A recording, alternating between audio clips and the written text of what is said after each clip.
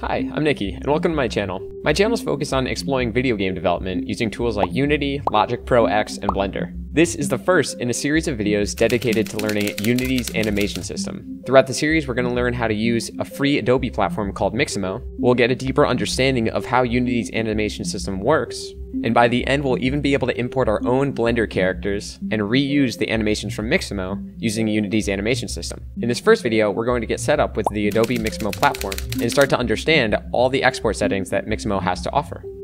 Now, a short backstory. A while back, I discovered another YouTube channel called MixAndJam, which is hosted by a developer named Andre. His videos are dedicated to replicating some of the main features in games like Mario, Zelda, Animal Crossing, and pretty much anything cool that you can think of. It's seriously impressive work, and I highly recommend that you check out his channel. But the point of me bringing this up is that he's obviously not using the animations and the characters from those games. He's often using a character model and animations downloaded from a platform called Mixamo.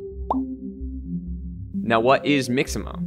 Mixamo is a completely free Adobe platform where anyone with a username and password can download a variety of different character models and hundreds of animations. All you need to do is sign up and you're good to go. And like I said, it's completely free, which makes this an excellent tool for learning and prototyping.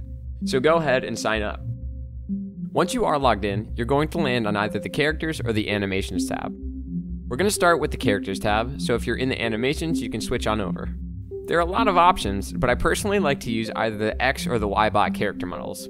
They're perfectly generic and great for prototyping. All you need to do is press on the character icon and it will automatically be set as the active character when you're viewing all the animations.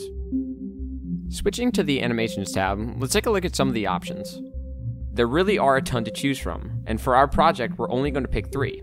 An idle animation, a walk animation, and a run animation. If you are following along, you can choose any that look similar to the ones I've chosen myself. But when you find an animation that you like, press Download, and you'll be presented with a list of 4 drop-down menus titled Format, Skin, Frames per Second, and Keyframe Reduction. For format, we're going to go with FBX for Unity.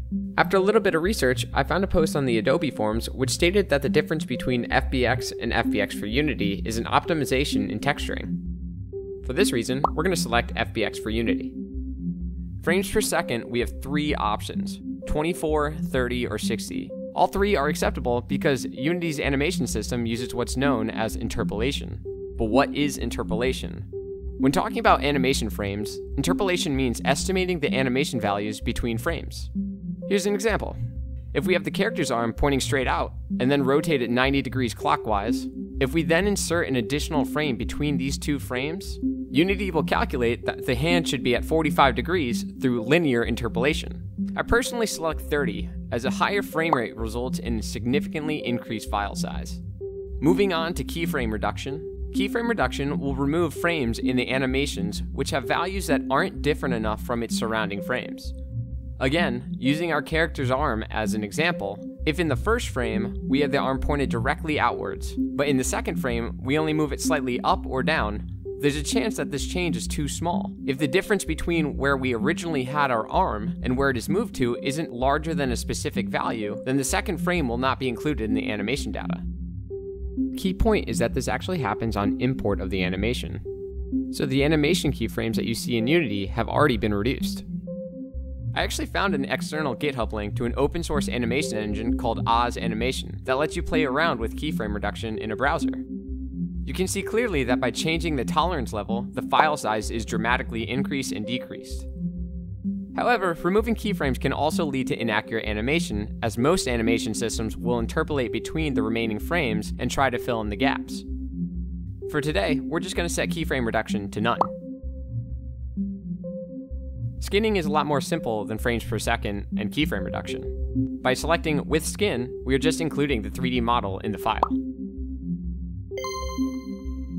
And the last setting that we need to remember is the in-place checkbox.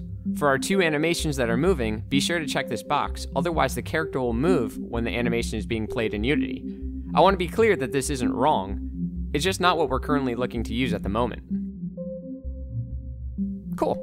That's all we need for Mixamo, but feel free to play around with the other animations on the site before moving on to the next step. Opening up a new Unity project, I'm going to title it Learning Animations. Once that's done loading, we can delete any of the default game objects, and we'll just add a plane for the ground as reference. The last thing we're going to cover in this video is importing the files. I like to organize my files into a clean structure because the Assets tab can get very messy really quickly. For this project, I'm going to make an Animations folder and a Mixamo folder. We'll import our downloaded Mixamo files into the Mixamo folder. If you haven't done it before, importing assets to Unity is pretty easy. You can either right-click inside the Assets tab and navigate to Import New Asset, or you can simply drag and drop the FBX files that we downloaded into the Assets tab. We'll do this for all 3 animations we downloaded. You will notice that one of my assets doesn't look like the other 2. This is because I did not include the skin when presented with the options in Mixamo. What this means is that the file only includes the data for the animation.